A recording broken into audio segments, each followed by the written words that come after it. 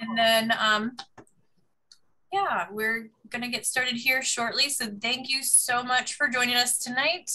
I am Amanda Miller, the Executive Director of the Tool Library, South King Tool Library, to be exact. And I have Gavin Tiemeyer, is that right? I should have practiced your name. Of course. It sounds like that phonetically. I guess it's Tiemeyer. Tiemeyer. See? Yeah, so it's like T-E. Gotcha. Awesome. Yeah. Well, thank you so much, Gavin. We're going to do the intro to veggie gardening class tonight. And I will let Gavin take it away. I am going to screen share for just a minute and give you guys the formal intro. Hopefully this doesn't screw things up for you, Gavin. We'll figure it out. Yeah. So, yep, that's me. Very similar uniform here. I'm the executive director of the Tool Library, like I said, / all the other things, not master gardener, but novice gardener. I know more about chainsaws than I probably do about vegetable gardening. And this is our awesome building. If you guys haven't been by, I would love to have you come by sometime, check out the great tools that we have.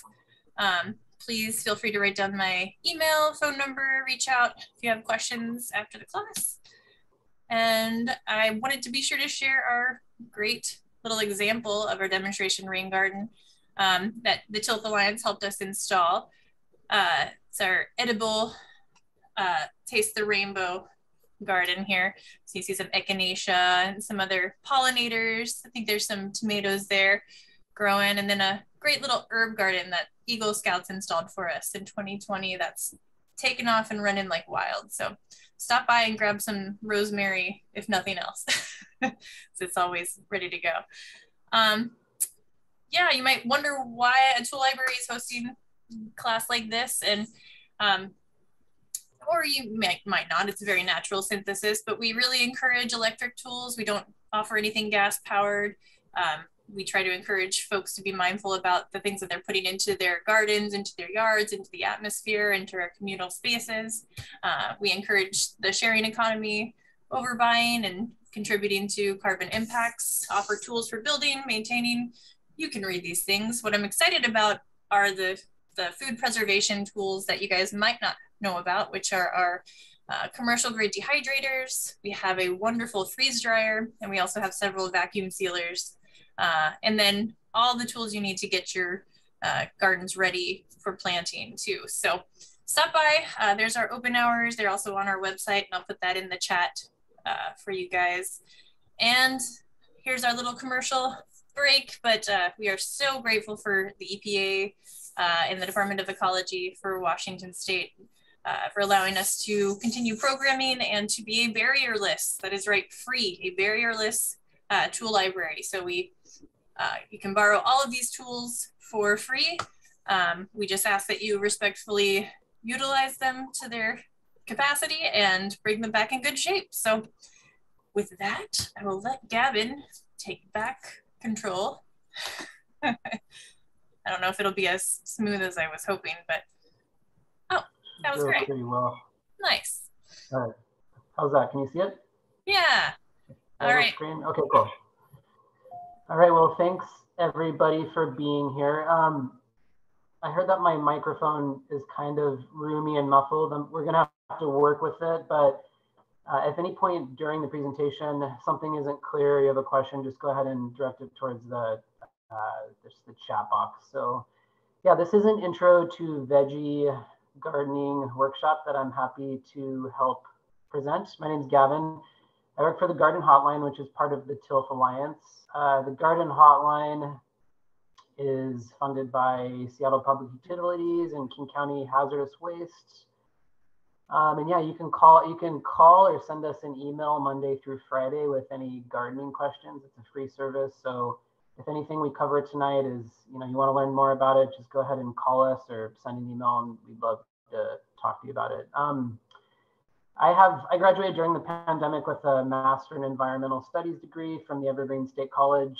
I also have experience doing professional landscaping and gardening, which is kind of, I guess, where I cut my teeth for this job, so to speak. I did want to mention real quick something about just the concept of being an expert versus experiential learning, which I think gardening is very much a part of. People tend to think of the garden hotline as experts, and I can't speak for my teammates, but for me, I would consider myself kind of an adult lifelong learner.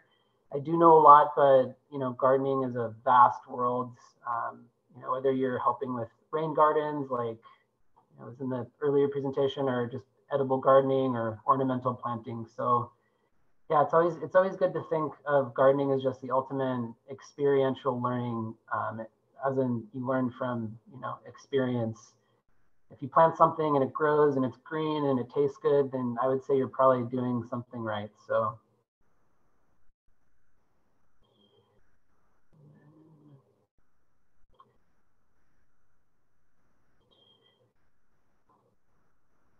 All right, so we're gonna do, can everybody still hear me? Sounds good. Yeah. Okay, cool, thanks. We're gonna do two, I guess, survey questions at the beginning and at the end, and we'll give you guys a little bit of time to answer these. So the first one is, how much experience do you have in selecting plants for small spaces or containers? Just go ahead and direct your answer to the chat box. So answer these two questions, and then go ahead and put your name and email address, because we're going to do a giveaway, or Amanda's going to do a giveaway at the end of the workshop for an indoor composter.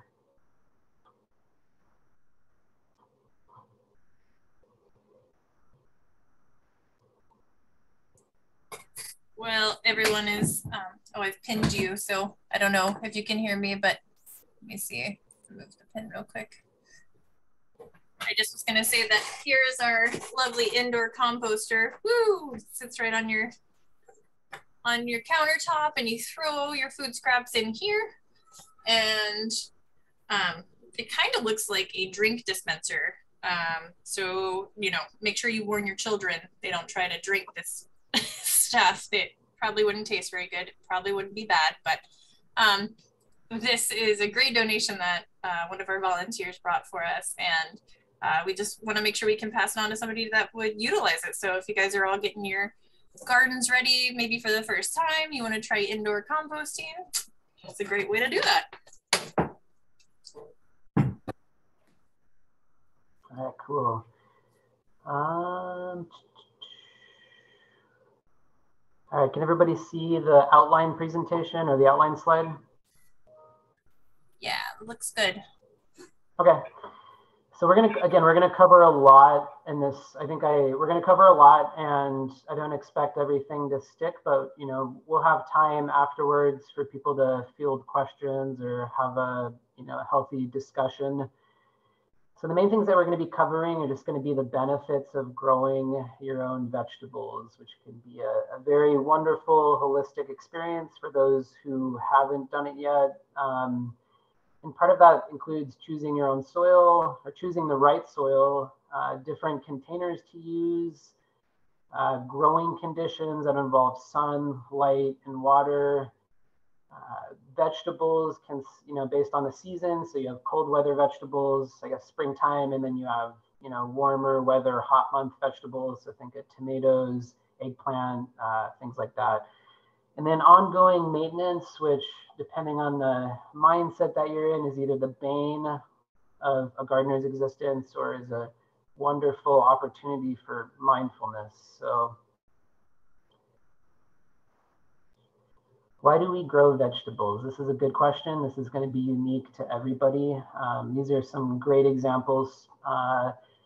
Saves money. So maybe a good historic example are victory gardens. I'm sure some people know about those, but just that concept of maybe taking the power back within yourself to do it yourself and plant your own vegetables. I would say if you plan ahead, it is a good way to save money and resources. More choices of varieties. So this is a good one. I think it seems like the majority of the kale that we get, for example, from the grocery store seems like 4 varieties, but you would be amazed the varieties of vegetables that there are to grow, and I'm sure they all taste different. So you know how they were grown. So that one is, again, there's that experiential learning, is you get to see something take place from seed to, I guess, fruit through flower and greens. That's a special experience. So that allows you to develop a deeper relationship, kinship with the land. And I think in a way it provides empathy just for the natural systems that we're a part of. So I think on my end, it took me years to realize that food in a grocery store came from the earth and was, harvested by people. Veggie gardening is a great way to get in contact with that or understand that system more. So, and of course, last but not least, it's fun. And it is fun. If it's hot outside, make sure to wear lots of sunscreen and stay hydrated. So I'm going to do this thing where I'm going to check to make sure that you can still hear me from time to time. So if Amanda could just give me like a, hey, we can still hear you. Yeah, sounds good. Slide. Sorry. Okay, cool. It's okay. So let's think of soil as the medium, the canvas to which we're going to be planting stuff to watch it grow. Soil is a big one. I think I learned about soil, like the right soil to use from houseplants, and actually probably more so the wrong soil to use by just my houseplants dying through trial and error. In general, soil for containers or container gardening, which is something we'll get into in the next slide, you want it to be organic, well-draining. Potting soil is just a good start to look for all-purpose potting soil. And yeah, mulch, which is another thing that we'll talk about in depth, but mulch is just a blanket terminology for a type of, I guess, surface or that you would put on top of the surface of the soil, or just something that is going to contain the moisture. It could be compost, it could be beauty bark, it could be arborist chips. So there's a lot of different options for that. So container gardening, yeah. So this is on this slide we have two options or two examples of what can be examples of container gardens or container gardening. What I really like about these is their creativity and the fact that they're so compact, which speaking from someone who lives in the city and just any urban dweller, these are just great, almost like reusable objects. So on the left right here, we have just this wooden barrel type thing cut in half and painted. Looks like it has just some ornamental plants. And then this may be chard growing out the middle right here. Yeah, this is a good example of just something that someone reused. To the right, these could be tomatoes. It could be potatoes. I've suggested this use for burlap in the past because we were talking about potatoes that love to get everywhere. And we have some burlap. We have some really great roasters in the area that have dropped off some loads of burlap for us in the past. And we do have some right now. So yay. Yeah, totally. So, but yeah, burlap, potatoes, again, great reusable resource. Oftentimes you can find it for free from coffee shops, places like that. And there's a lot of different other examples. I would say it's pretty much anything that your imagination and heart desires. Just get creative. You just want to make sure it's safe and that it comes from a vetted source. So, and I'll talk about that a little bit in the subsequent slides. Another example are just garden beds that you would, plant or prepare directly into the earth. So the opposite of raised beds. There is kind of, if you look at the slide right here, there's almost this raised berm or just section, and that's going to allow for the soil to heat better. So if you're doing a garden bed directly into, say, a place that was by your lawn, and you can actually just cover it with cardboard and some sort of mulch, so like wood chips or compost. And that'll actually kill the grass, and then you can, over a period of time, the grass will just recycle nutrients back into the soil that you're using, which is a great way to, just improve the quality of the soil naturally. Another hot topic, which is a question that we get frequently at the garden hotline, is just going to be the concept of testing your soil. So can anyone think of any reasons why we would want to test soil? And then we can just go ahead and direct the questions to the chat box. I think we had the perfect question just came out that the Asarco red zone, so the Asarco smelter for that arsenic and lead stuff, we've talked about in the past. Dirt Alert has given some great information, but I know that there's some concerns too in the Auburn Valley, especially about the former pesticides and herbicides that were used for the larger farming regions. And yeah, there's always those things. We have even urbanly things like debris from the roads and tires and oils from cars are more likely to not necessarily be there all the time, but as they're traveling, they're throwing a lot up into our yards and into our common spaces like green belts. So yeah, I love this topic. I'll let you go. Yeah, no, I appreciate the input, and the questions are great, so thank you for that. So the first one, yes, the Asarco smelter, which is a smelting plant that operated in Ruston, which is considered part of Tacoma, probably for about 100 years until I think around 1985. And so what the smelter did is there's a historic plume or just a legacy of lead and arsenic that is in parts of the soil.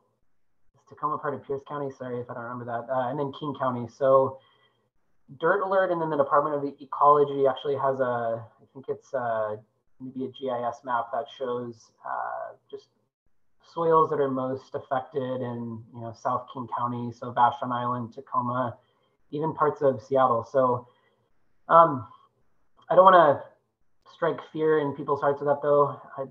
Generally, in industrialized society, I think it's just the reality of being a gardener. You don't necessarily get so much, you won't get toxicity from eating fruit or the veggies per se, but just more touching the dirt and just it's children, young people are especially susceptible. So just the philosophy of washing stuff that you grow and washing your hands and making sure not to trap stuff in. Testing your soil is a great way to just know what is in the soil. And we got a little off topic, but that's okay. So testing is a great way to just see nutrients in general, like what maybe your soil needs, whether it's nitrogen or phosphorus or trace minerals. We have some organizations that we work with to steer people towards. One of them is King Conservation District. So they do a soil test for a nominal fee of $25. Yeah, and that way you just have a building block knowing what you want to work with. This is important if you're planting a vegetable that's like a high eater, like tomatoes and stuff like that. You don't want to plant those tomatoes in soil where they're not going to have any nutrients. So soil testing is a great way to just know what kind of nutrients you want to put into your soil. Or even just to not beat yourself up. No, it's not just you. You're not screwing up your plants. It could be just the soil. Now, do you recommend the over-the-counter kind of, I know I was just at Coastal Farm and Ranch in Auburn, and they had some soil testing kits. Is there a value to just pH, or what kind would you recommend for folks? I would say to get a definitive analysis, it's probably good to go with one of the labs that we suggest, but I think in the spirit of just educating yourself, those at-home soil tests just kind of prime you and get you into that headspace of just wanting to know what's in the dirt. So learning about the pH is cool. It's not the only, I guess, piece of the puzzle, but pH is important because Obviously, plants do well or don't do well in a certain pH. I tend to think more about ornamental plants is where my mindset's at, less gardening plants. But if y'all don't know already, our pH tends to be slightly acidic in the Pacific Northwest, just because of all the rainfall that we have leaches nutrients quickly out of the soil, and then all of the coniferous evergreen trees that we have. So it's always great to know pH. So yeah, any sort of soil testing I definitely endorse. Amanda, can you see the raised bed building material slide? Yeah. Okay, cool. So this kind of gets into the concept. We're going to get into the building, the materials of what you can make out of raised beds. And I talked about this a little bit earlier, just with almost the found material. I personally don't have any experience with the concrete or building stuff out of concrete, just the found items. It looks like you want to avoid asphalt. I'm sure that has to do with some sort of chemical or just maybe something that's in it.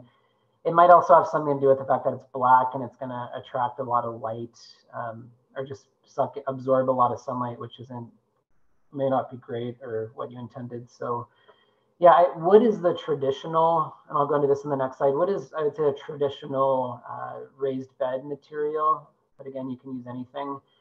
It's important that for wood, you want to use non-treated wood. We do get a lot of questions from gardeners who, I don't think it's creosote, that's kind of a little bit more intense, but just some sort of wood that's been treated with a chemical, maybe just to prolong the life of it. And we want to stick away from anything that's been chemically treated. So cedar and juniper are just natural woods that are going to last longer through that rainy season.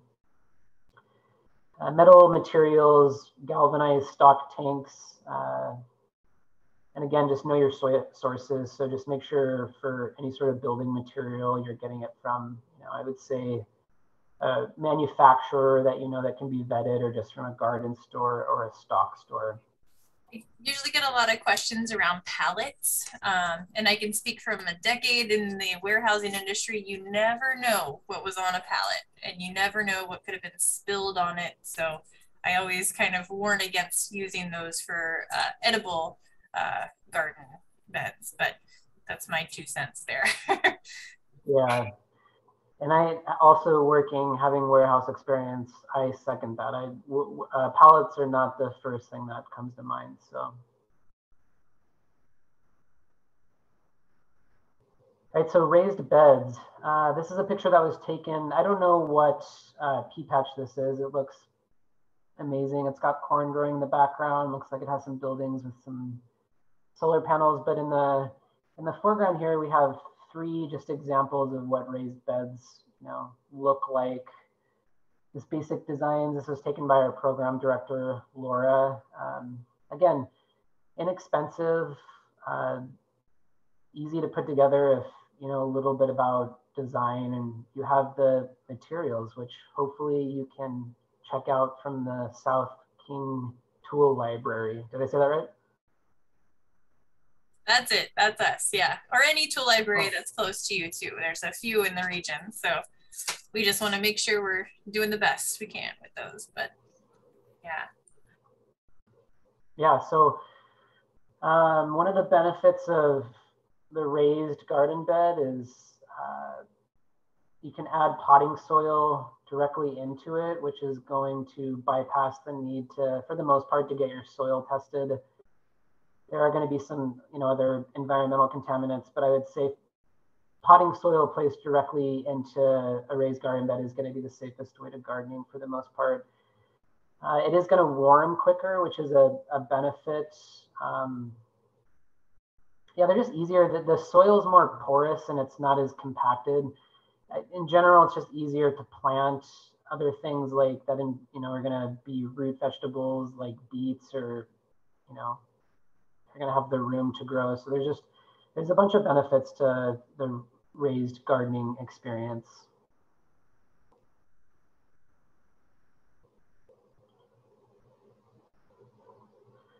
Okay, so soil. Soil is a topic that if we had time, we could spend 4 hours, maybe a movie length, talking about.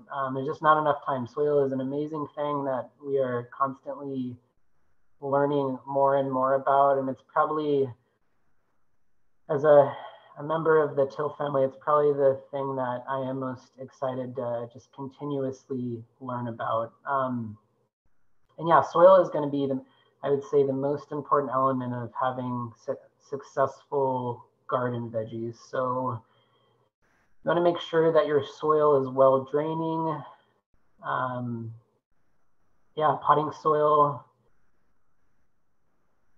Let's see, so another big concept in this slide, if we look at the photo at the bottom that our program director has taken, are cover crops. So this is, again, another big topic that we, can't go to in too much length, but any sort of soil, let's think outside the box of veggie gardening right now, but any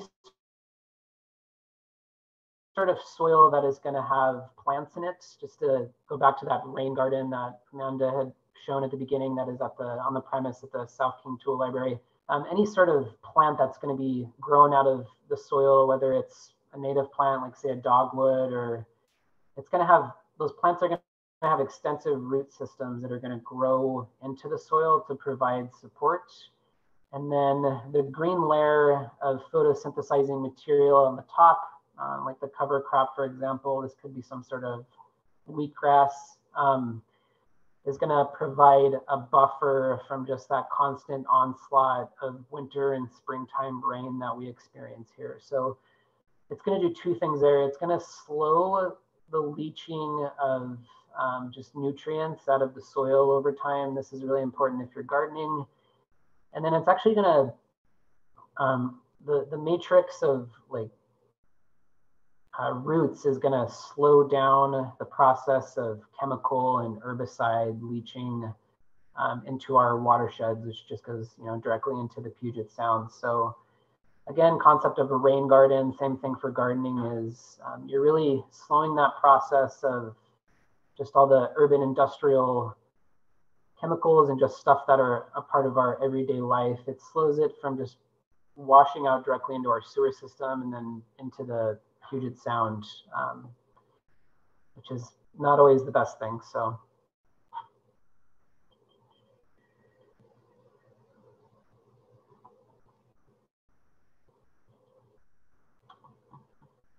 compost condition your soil.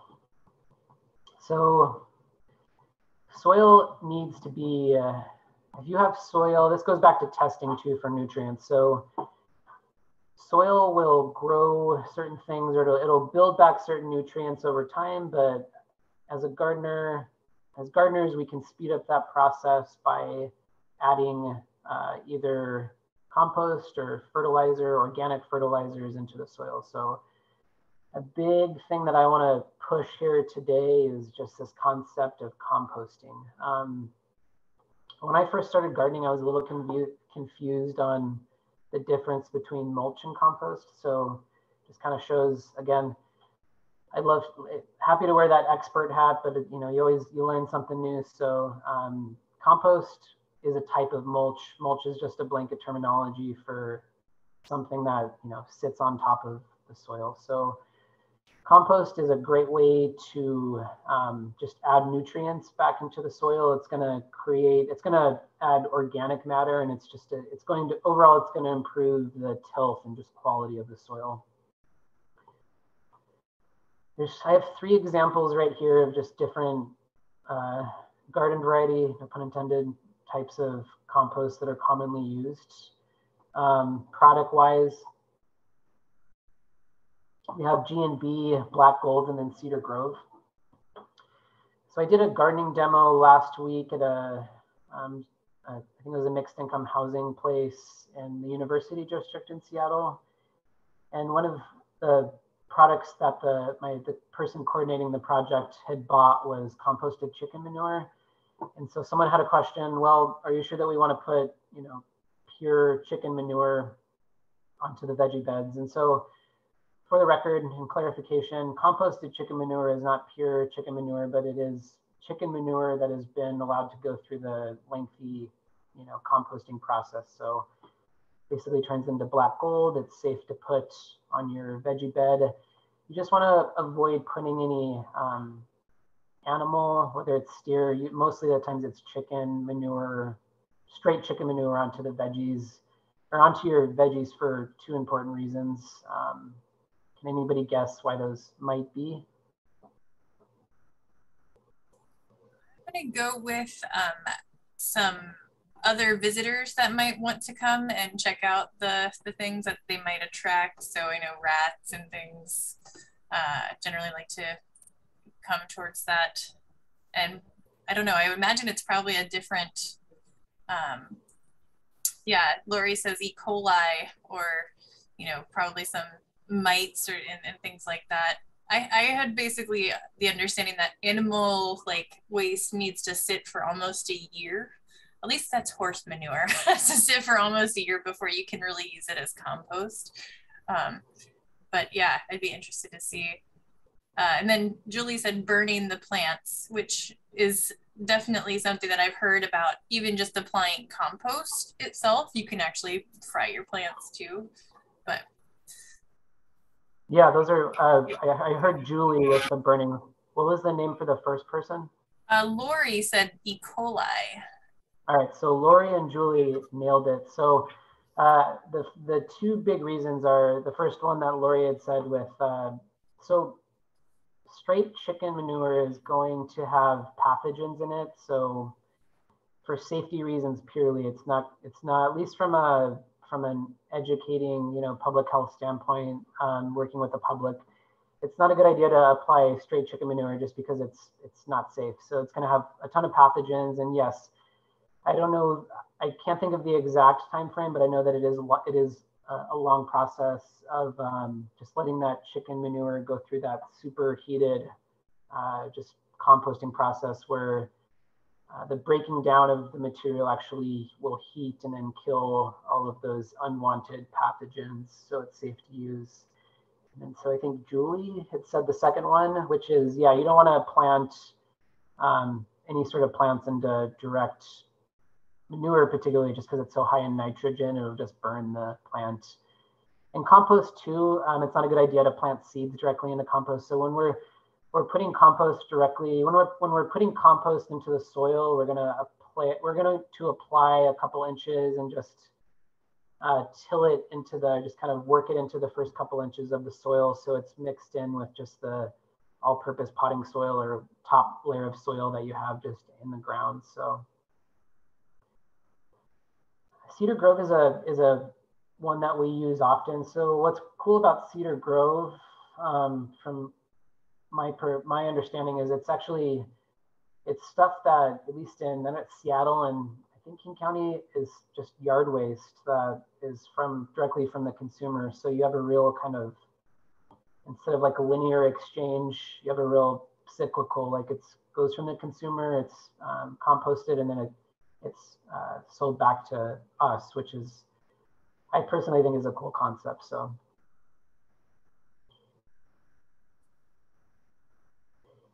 and here we're back at another one of my favorite topics, which is mulch. Yeah, again, I can't really say enough about the innumerable benefits of mulch. So there's just so much of it. Mulch is really one of those broader philosophies that is just a great way to conserve resources. And the reason why is because applying mulch is going to create a temperature buffer. It's gonna conserve moisture by keeping it in the ground. It's going to suppress weeds. It moderates the soil temperature, which I've already said. Aesthetic wise, it does have a cool look. So as opposed to kind of an unkempt look, it has just, this fella, this picture is probably from the 1980s. It's a pretty cool outfit and haircut, but yeah, it's just, it looks great. It looks kept really well, and then it's gonna timeless concepts. No, timeless concepts. That's just what that is. Yeah, exactly. Yeah. And so another great thing is mulch is going to create a habitat for beneficial insects and birds. And I'm curious if anybody knows, there is a specific type of mulch that Amanda had mentioned earlier that is probably the best habitat for birds and insects. Can anybody guess which one that might be? I don't even remember what I said. Was it my grass trimmings? Yeah, close. It's another one that is just a free bounty that comes from nature that we have a lot of, particularly in the fall with deciduous plants. Leaves? Is that a good one? Leaves, yeah. So, yeah, leaf litter is another type of mulch. It's free if you can't afford to, or for mobility issues, if you can't go to the store. Leaves, for the most part, depending on where you live, we're going to have plenty of just think about like a maple or an oak. And yeah, so if you think just the natural cycle, if you were to go out into the forest, is these deciduous trees are going to lose their leaves and they're going to fall to the forest floor. They're going to create a layer over time. And so that layer of leaves are going to help just kind of buffer all the great just chemical elements and processes that are going on just in the soil there. And so if you were to go into the soil or into the forest and lift that up, you would notice a lot of larvae and grub from all sorts of pollinators. So wasps, moths, butterflies. And so, yeah, I think aesthetic wise, gardening, maybe we're just kind of taught just for visual purposes to kind of haul out our leaf litter, but there's kind of maybe like a renaissance of just keeping that leaf litter because it just provides so many benefits. And there is a way to keep leaf litter like in your garden while also keeping it out of other areas, like if you have a lawn or if it's out of the driveway. So there are options there. And I think Amanda had touched upon this earlier, but you just want to be careful with leaf litter that if you use it, you want to not use it you don't want to use any of the litter that comes from a roadside because there are going to be some environmental contaminants that you probably better left just away from. So could be broken glass if you're in the city or just other things. So always exercise caution if you're using leaf litter in an urban environment.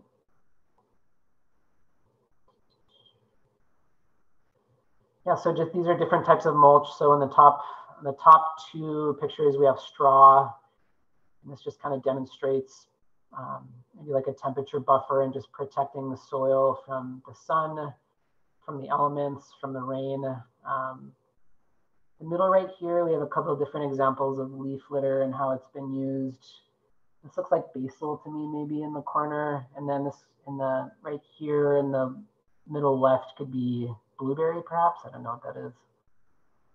And so there we go, even grass clippings, as opposed to dumping them, even if you're composting them in your municipal yard waste bin, they could serve a better use just being used organically as mulch, where the grass will break down and just apply the nutrients back into the soil.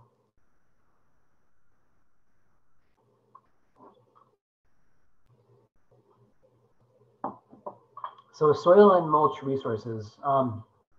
For those that don't know, I would say there are two broad categories where you can both purchase different types of soil and mulch. So potting soil, mulch, compost, beauty bark, stuff like that. I would say starting small and local, there's a bunch of great nurseries. They're not listed on here, but you can always call the garden hotline or send us an email, and we have a wonderful list of nurseries and just places where you can buy potting soil and compost and stuff like that. So the other category would be in bulk. So there's a couple of different example of businesses that sell both compost, potting soil, and just any sort of mulch and gravel and stuff like that. The one that I have experienced, particularly with those of us familiar on the South End, is Beery and Bark. So when I was a professional gardener, this is just a place that we went to with the work truck, and they will load up soil. I think it's based on maybe yard, so you can buy a certain amount of yards of compost, for example. It's one of the coolest things to see in the late winter when it's raining and the decomposition process is taking place and there's yards and yards of compost steaming in the middle of winter. It also smells great too, just that kind of earthy, sweet smell is one of my favorites. So.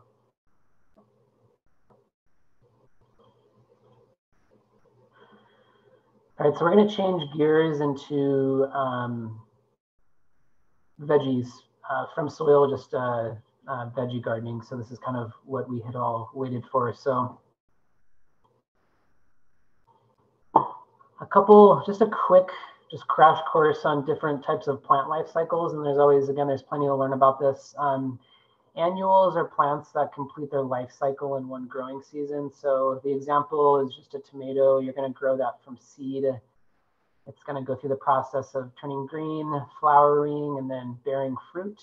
And then that is the life of the tomato, just giving you plenty. Biennial is going to be a plant that's going to complete its growth cycle in 2 years. So kale is an example. If you were to let your kale bolt or go to flower, it would happen over the course of a couple years. Or I'm sorry, I think it's a couple seasons. Perennial is one that takes 2 years to complete, which is not how I always think of a perennial, but if an apple orchard or just an apple tree, for example.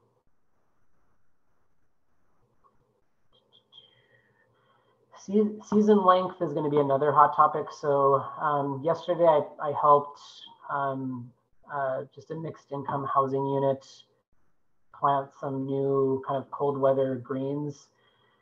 One of them that we planted was radish, which is pictured on the left right here. And so that's going to be a short seed to harvest time. So if you want something that's fast, that's, you know, maybe for children or just something that you want a quick turnaround, radishes are it's kind of a good example. They only take a couple months from seed to bounty, I guess. Medium harvest is going to be 3 to 4 months. This looks like cabbage to me. It could be a type of lettuce, but I think it's cabbage.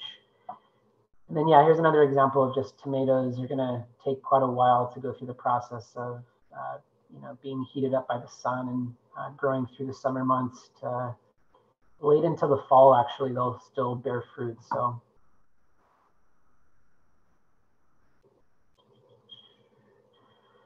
Crop rotation. This is another hot topic. Does anybody have any idea about maybe why rotating crops is important? And so just to give a quick example of that, just not planting the same crop, whether the same vegetable, whether that's garlic or kale, in the same bed year after year. So we all have our favorite vegetables, but why would it be a good example not to do this? And if you have multiple beds, just rotating your crops or growing something different every year.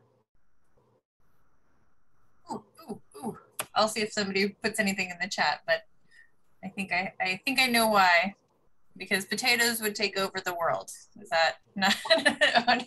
No, I think it has a lot more to do with the nutrients they take up, and you don't want to have the soil that you're using, just like in vast plains, you can have those, reseeded over and over again, and it creates unplantable areas. So yeah, I always think of the different nutrients. Yeah, that's great, Amanda. That is one of them. So the two categorical reasons for crop rotation are going to be what's called fertility, so nutrients, and then to help with, I guess, pests and disease. Let's say the category of disease, things that are going to ill and prohibit or the growth of your plants. So fertility is just, as Amanda had said, and kind of touches again on the concept of wanting to get your soil tested. So different plants, and as pictured here, different plant families are going to take up different nutrients. So I think the heavy eaters like tomato, stuff in the tomato family. We have potatoes there too. Looks like we have some peppers. They're going to take up a lot of nitrogen. And then stuff in the cabbage family. A picture of a beet. Down low, is it a beet? Broccoli, stuff like that is going to, I don't know if it's phosphorus.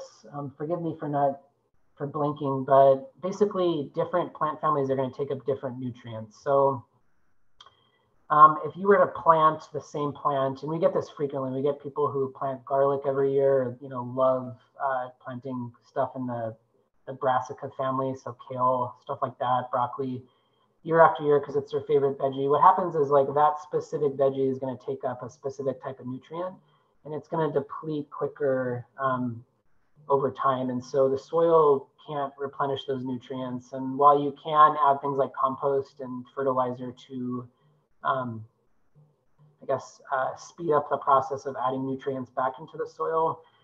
The next category is just a good reason why you'd want to just rotate, and that's the disease category. So this interesting thing happens where the more and more that you plant a monocrop, the crop in the soil, the more, the higher your chances of inviting disease. So I had an email once from a gardener who loved growing garlic every year. I think garlic's in the allium family, or the onion family, I guess. And so what had happened is he one year stumbled across a really bad rust infestation. And so that disease would actually could possibly come in from a weed in the allium family. But what happens is that soil and those plants, it just the diseases had become immune to that soil, which had been depleted. So both fertility rotation and just disease rotation is just good. You know, I almost think about it like a stagnant pool versus adding in fresh water. It just helps with just changing things up a little bit. And that's going to help with just keeping nutrients in the soil and just trying to reduce the amount of pests that are going to try to attack the plants that you're growing. So finding information about plants, this is a big one, and this can be confusing at times. And so again, feel free to call the garden hotline if you have any questions, but the best way to know your growing conditions are just to consult the packet directly. So good starting point. In the slide here, there's a picture of cilantro as example. And on the back, it's going to have growing conditions or cultural conditions. It's going to tell you what kind of light the plant's going to need. One thing that still confuses me till this day, and haven't gotten better at it, is spacing. It's not always the clearest, and somebody wants to take a lot of time planning something or planning stuff out. When we have to do these education workshops, when we're out in the field doing community plantings, it can be daunting to know how the spacing and just figuring out what you want to plant and what based on lighting and water and stuff. So yeah, start with a packet, and then Google and the internet is a good resource to do further research. I would say try to stick as much as you can to reputable sources. At the Garden Hotline, we use a lot of just extension programs, so master gardening programs, universities, which have the education like element in their URL or just the website address. So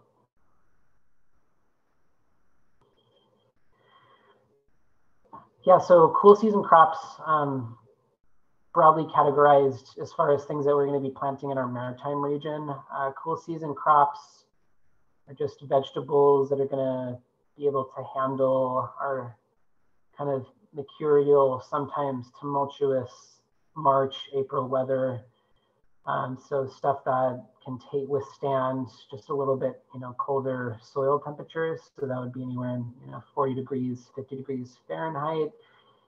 And again, I think me and Amanda were talking about this earlier before the class, but just stuff that's going to bolt in hot weather. So arugula, kale, stuff that can be great. That's great to plant Just right now, that's going to prefer that cold weather. So if anybody had planted chard over the, that let it go to seed or let it just kind of grow over the all seasons, you'll notice that those vegetables like kale and chard do well in the cold weather and will actually grow through the cold weather and then can withstand frost even. So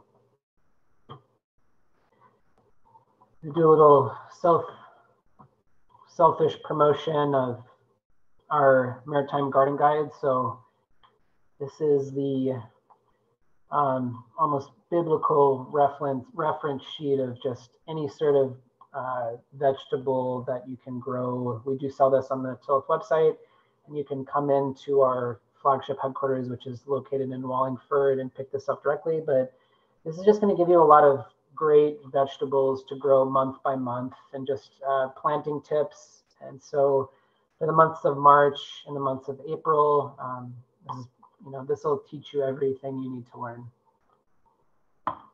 I was checking to see if we had any of those, but it was, what was it called again? The merits. It's the yeah.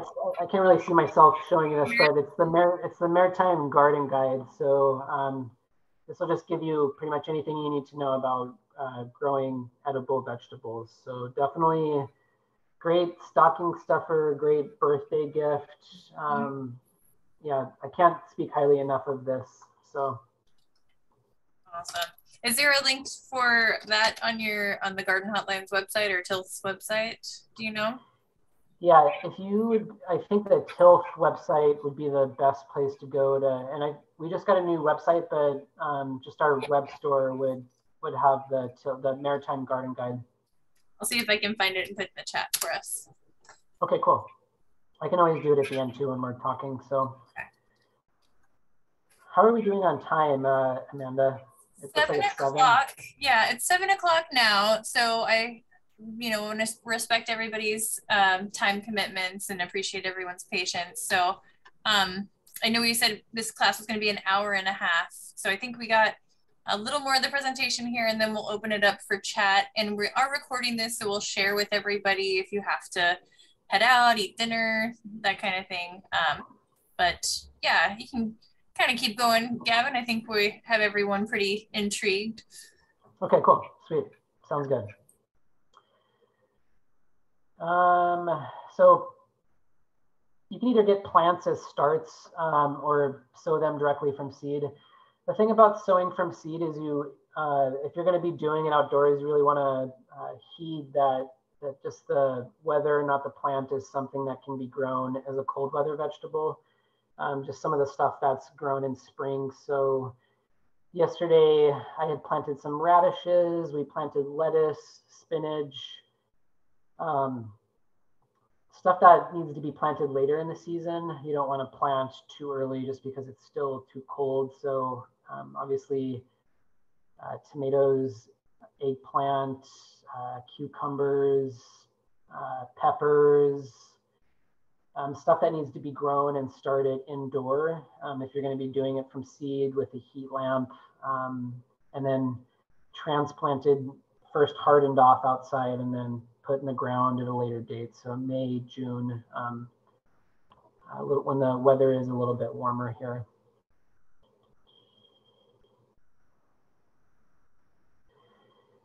See, I had started talking about this, but warm season crops as opposed to cold season crops. So plants in families that are considered, I guess, warm season, they're going to need nighttime soil temperatures above 50 degrees. So this is usually starting around June.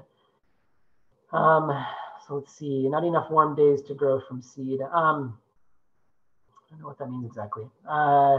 So yeah, if you're growing them inside, they need to be transplanted in June. So yeah, you can kind of see how early you'd want to start them. So start in February and March growing things like peppers and tomatoes and okra inside, and you're going to want to use a grow light and then a heating lamp too, just because these plants aren't going to get enough lights in February. I mean, as I'm sure we can all relate to, just because as humans are barely getting enough light during that time. So yeah, we're kind of past that time, but just to go through that in detail. But again, if you want to, for next year, if you want to pick up that, just the Tilth Maritime Growing Guide, it talks all about starting stuff indoors. So this slide, the verbiage on the slide is a little bit out of order, but again, just that concept of growing, stuff like this indoors as a seed, and then transplanting it in May and June into the garden when it's going to be warm enough. So you have tomatoes, some sort of hot pepper. There's eggplant in the lower corner. I think this is okra. Okra is an exciting thing to grow, and just some sort of sweet pepper in the top right. Yeah. And then here's just an example of the process of growing tomatoes. A very crash course example here. So February, you're going to plant them from seed and planters. And then the middle picture right here has just an example of a grow light setup with heating pads. And if anybody has any questions about indoor grow situations, whether it's hydroponics or anything, like we get a lot of questions about that in just January and February. They do sell some pretty cool commercial kits that can be kind of pricey. Yeah, that's another hot topic during the winter time that we get a lot of questions about, or just preparing tomatoes so you have them ready for the growing season that we're coming up in May and June. So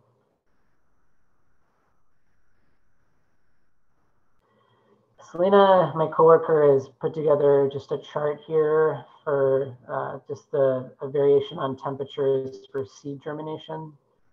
I'm going to let you just take a look at this and not talk too much, just to kind of take it in. Again, feel free to have any questions if you want. So looks like at the top we have asparagus, which just shows a range of minimal temperature, optimal temperature for seed germination, and then just, this ungodly maximum temperature. And then so at the bottom in the square, we have some of those, well, the eggplant particularly would be more of a warm weather vegetable. So this is just going to show, it's an interesting demonstration of variation here. So. And I always think of, like, I grew up in Virginia, which is a totally different zone and climate and all that stuff. So when I moved here and started gardening, it was quite different. And I realized I had to start paying attention to zones. And there's some really great things that grow really well here, but there are some things that I'm like, no wonder we don't. And I stopped beating myself up for, certain things not doing as well. So yeah, exactly. So it's probably fun just from all of the people that have, that live in this area from all over the United States, just to have that experience. So we do have such a almost, I don't know if it's Mediterranean or just temperate climate, and we're based on, whether your proximity to water, whether that's the Puget Sound or Lake Washington, or we have all these microclimates that actually can either add to the growing experience or, prohibit the growing experience. So microclimates can be just the heat that comes off a brick building or a concrete building, and the conversely can be a heat, like suck away heat or create like a cold barrier during the winter time. So there are a lot of things to consider when it comes to temperature for just plants in general. And yeah, I mean, we have a lot more growing options than, say, my friends who live in, Minnesota, who everything pretty much turns to ice there for a really long time. So cool. So we're going to change gears again from, we went from soil, and then we talked a little bit, we talked about, veggies, and now we're going to go from ongoing maintenance. So maintenance is a big thing with gardening, and gardening in general, and particularly for vegetable gardening. So looks like in our next slide, we have the soil testing, which is a theme that we presented in the building and in the beginning, and has been in the back of everybody's minds the whole time. So Soil testing, again, just a concept that we've already covered, nutrient analysis and toxins. A&L Laboratories is in Portland. And so if you were to get your soil tested through King County Conservation District, which also has a lovely native plant sale, just to plug that, they would send the soil to A&L Labs. And this is just kind of I guess it shows the scientific and chemistry complexity of what is happening in your soil. Admittedly, it took me a long time to figure out how to decipher this. So if we were to suggest a soil analysis for you, my advice is if you can't understand it and you're not feeling ambitious, which is okay, go ahead and send your soil analysis to the Garden Hotline, and both Selena or Melissa or I will, spend 4 grueling hours sweating bullets trying to figure out how to decipher it. But after a while, it becomes easy. But yeah.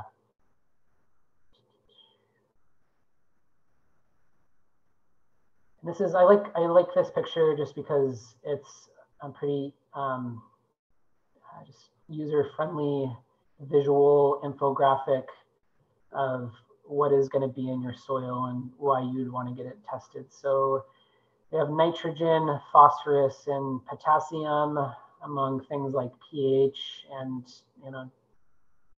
other elements in the soil. So nitrogen is going to be good for just the foliage of the plants. It's something that plants use to create chlorophyll, which is part of the photosynthesis process, which allows plants to capture energy from the sun, store it, and then allow, I guess, primary consumers like us, humans, animals, to eat it. So if you think about it, it's kind of a special way for us to eat energy that has been captured from the sun, which is pretty cosmic. Phosphorus is used in the development of flowers. Looks like there's some complex just RNA and DNA stuff that phosphorus aids in. It's good for root vegetables, so things like beets, turnips.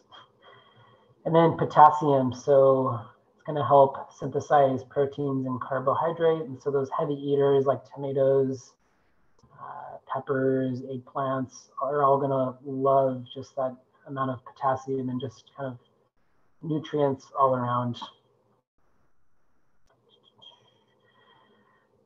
Fertilizer. I would say in general, I'm not going to get, just because of time, I want to have enough time for questions afterwards. So fertilizer, my big thing about fertilizer is just in our bigger philosophy is the Garden Hotline and just Seattle Public Utilities, resource conservation and the reduction of pesticides and herbicides, and just through garden education is, if you're going to use fertilizer, make sure that it's organic. And there are benefits to using maybe granular fertilizer versus liquid fertilizer. So granular organic fertilizer is going to be something that is going to almost have a time release with it by proxy of the way that it's designed. So it's going to release more slowly into the soil, and that's going to just prevent particularly nitrogen from just running straight through the soil into the watershed or any sort of creek that's going to have salmon. Or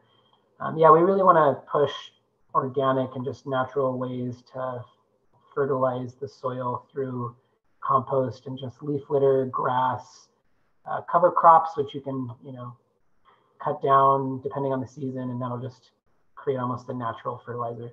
But if you do have to use fertilizer, use organic, and I would say look for slow release fertilizer. These are some great examples.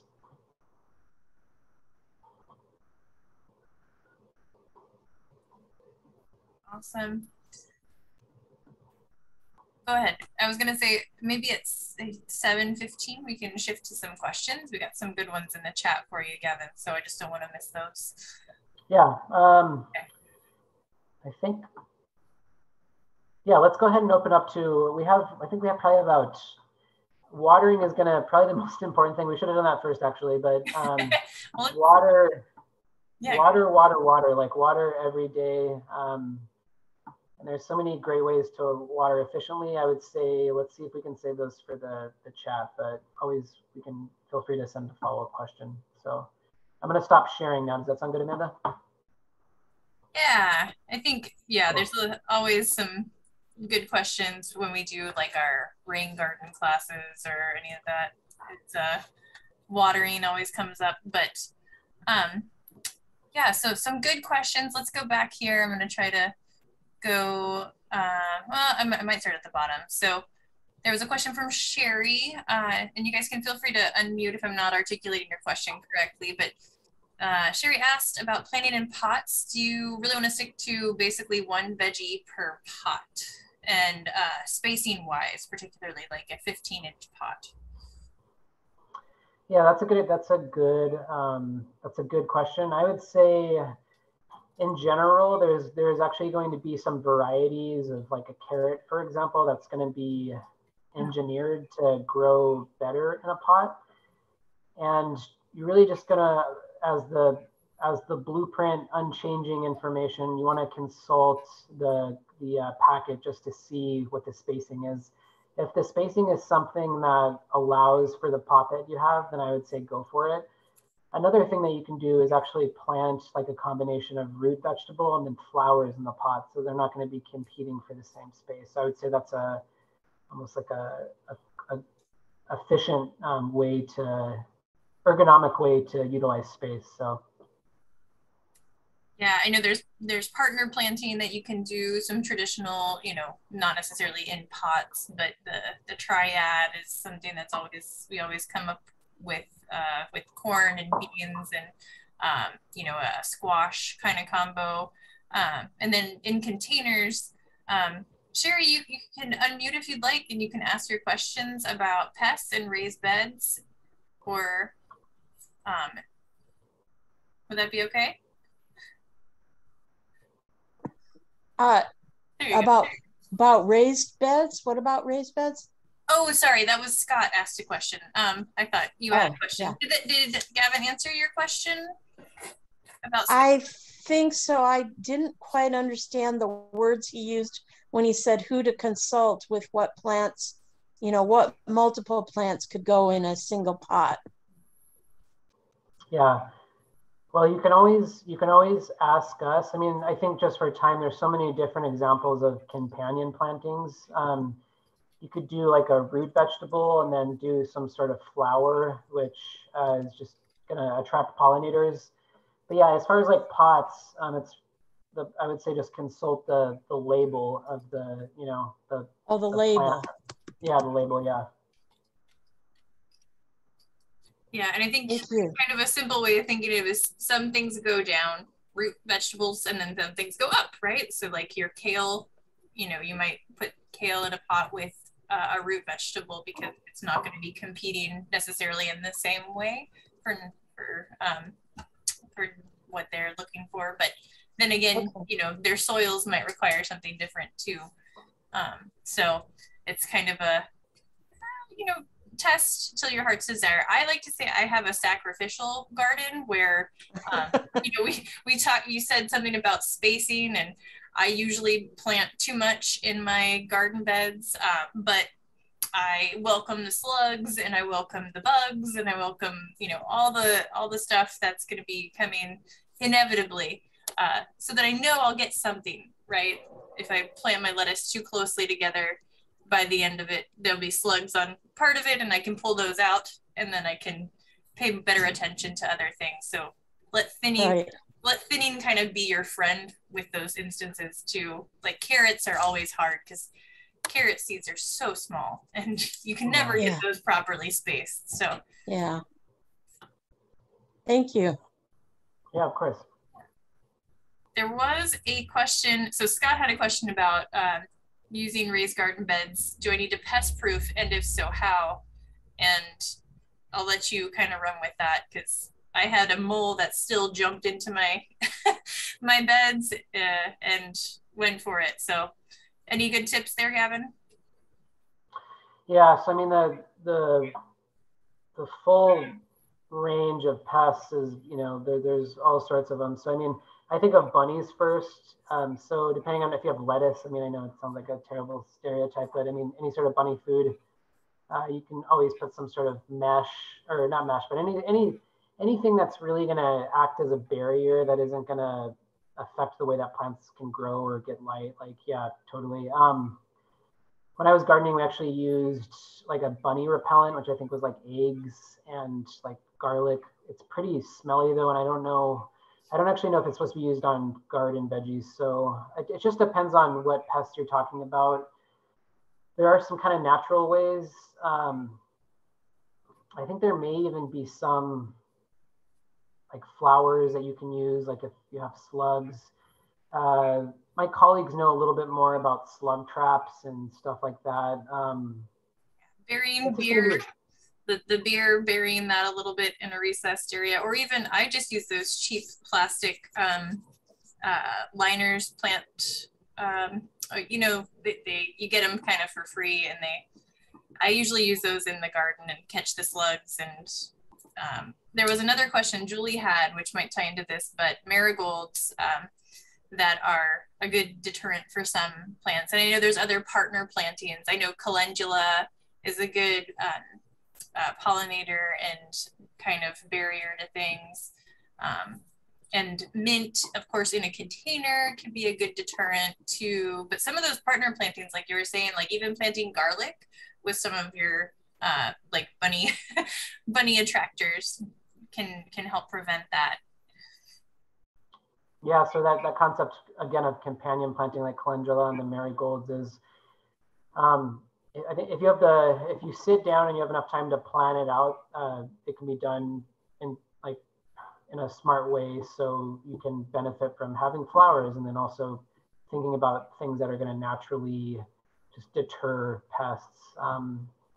And I find that surprisingly, when I'm doing research for some of our patrons or people who use the service, Washington State Fish and Wildlife has just good resources on garden pests. That's just I mean, all the way from like elk to like grazing animals, like down to like slugs and stuff like that. So, and there's so many of them.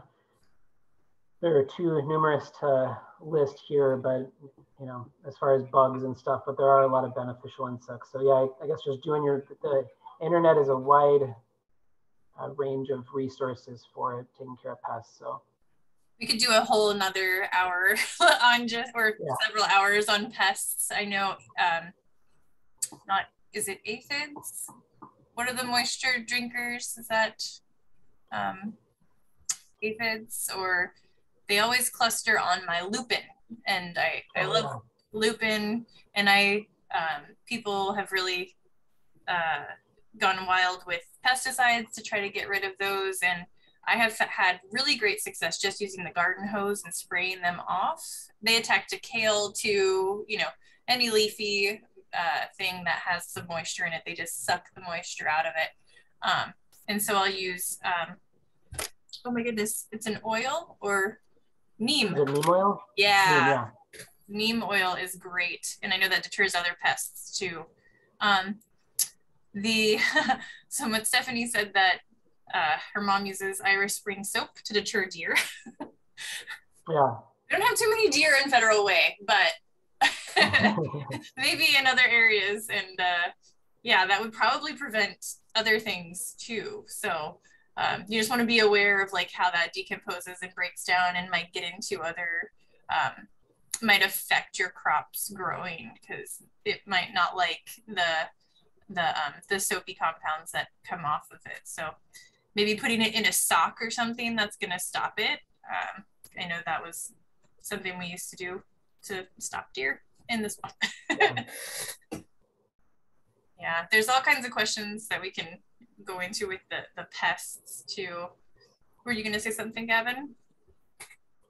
Oh, I just remembered we do have kind of survey questions for the end. Do people mind answering those? I know it's kind of a... Oh yeah, there was also a question about watering container, like plant veggies. So any tips on that, how to not drown, but also consistently, you know, be giving them the right amount of water. It's hard to know when you have those containers and you don't have as much flow as opposed to like a bigger garden bed. So what's your thoughts? Yeah, that's a great question. And again, just that concept of just experiential learning, which is really fun. So watering, even for me, is a continuous struggle. I've gotten better at it over the years. So if you're having a hard time with watering, like just know it's not you. It can be challenging. So I would say with containers, particularly depending on the size, you really want to think about it from like almost like a systems perspective or like a big picture thing. So if you go outside, you want to pay attention to the light, like how much light is it getting?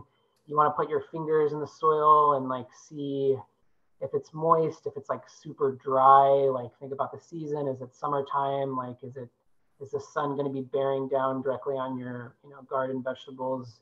You could get a moisture thermometer as a really helpful tool, and just the life cycle of where your plant's at. So watering it's funny that I missed the tail end of it. It should have been in the I guess the beginning of, but there's so many different great ways to water. I would say just using all of your senses, and don't be afraid to like get your hands dirty. And mulch. So mulch, that's going to be a great way to keep that moisture in from evaporating during the summertime. And it's going to create a temperature buffer. So it's going to just create or just allow that water to stay in the soil as opposed to evaporating. So I can't say enough about mulch just to help in that just process of just conserving the resources and watering smartly. So, and that's a big thing that we talk about frequently here. So again, if anybody ever wants us to send any like literature, we'd be happy to do that. But that's one of our core components. So it's just learning how to water. So. Yeah, I know. And the other thing I learned from Selena with our container gardening classes in the past were the materials that your containers are made out of. So you have, if you're using plastic pots, just like if you were using a plastic based material, it's not going to breathe as much. You're not going to have as much airflow into the bottom of your container as opposed to wood or even terracotta or other like air permeable things. So if water isn't coming out of in a porous kind of manner, then know that it's going to be contained more. And your soil too, right? Like filtering down if your soil's sandy or maybe not quite sandy enough, then you might have less or more drainage. So yeah, just play with it, I guess. I know I move pots around all the time on my deck when I have to have different plants growing closer to the house for warmth. And then some of the things that go into the garden, I smell, right? Like I can smell if the mildew or something is kind of collecting at the bottom. So that's always a telltale sign. But yeah, do we want to ask those other poll questions? Or yeah, and then we got to talk about the giveaway thing, right? Yeah, I wrote everybody's name down that put their name into the chat because I assumed that everybody that wrote their name down was interested in the indoor composter. If you did not put your name in yet, go ahead and do that. And if you could include your email address just in case you get kicked off before we get this, or you have to go very quickly to go to the bathroom, whatever the case is. But can you see the questions? Yeah, I'll let you explain. Okay, so yeah, so these are just kind of our concluding questions, and we would appreciate you answering them, just because it'll help kind of our understanding of how we're teaching people and just ways that we can improve. So yeah, the first question, how much did today's talk on gardening add to your learning? And the second question, what do you plan to grow in your garden? That one's a little bit more open-ended and fun. I guess you have to choose one of them. So yeah, so I'll just give you a couple minutes to answer them, and we could always, I think while we have this up, we could always field questions too if people want. So yeah. Someone did mention an app too, Seed to Spoon. I hadn't ever heard of that one. How about you, Gavin? Have you heard of that app before? I have not. We use lots of plant identification apps, but I have yet to dive into the world of, I guess, gardening veggie apps. What is it about? Yeah, I'm not sure. It says it's Seed to Spoon. I went ahead and downloaded it because it seems like it has a lot of information about like planting you know, when to start certain things depending on your zones. So it might be something where you can kind of plug in your zone and then be able to determine things a little bit more, or maybe I always, you know, there's a big variable in people's backyards, period. Like I have a ton of trees in my backyard. So Yeah. it's hard to know. I have to really look at the light and what is going to be getting a few hours of light. So yeah, it sounds like a great resource. Yeah. What plant identification apps do you utilize? I've got kind of into identifying some native herbs and quote unquote weeds, or maybe some competitors for things. So I'd love to hear what apps and things people utilize to identify plants.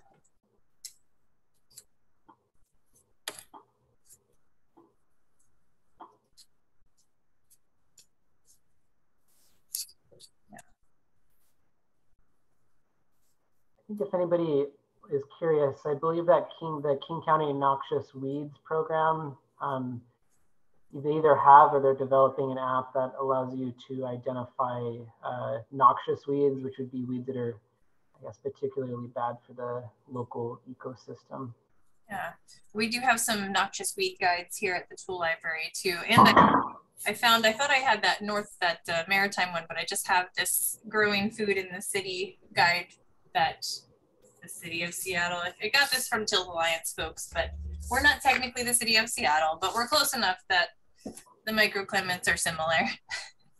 Yeah, I think those concepts are transferable, so for sure. It looks like you got some good answers to your questions. How about we 7:29? Let's pick somebody to get our indoor composter, and you do not have to be present to win, but it helps. And I got a lot of names here, so I put everybody's name onto a piece of paper, and I'm gonna randomly choose one. Not looking. Let's see. All right, ready? Chris Eddy. I think they put their email into our into the chat. So, and I don't think they're here anymore. So, oh wait, no, there they are. Yay! All right, Chris. Cool. You can come by the tool library sometime to pick up your indoor composter. I'll email you. So make sure you know our hours and address and all that good stuff too. Awesome. Yay. Lots of good feedback here, Gavin. I'm going to go ahead and stop recording. Thank you guys so much for spending your evening with us. And thank you, Gavin. Amazing presentation. So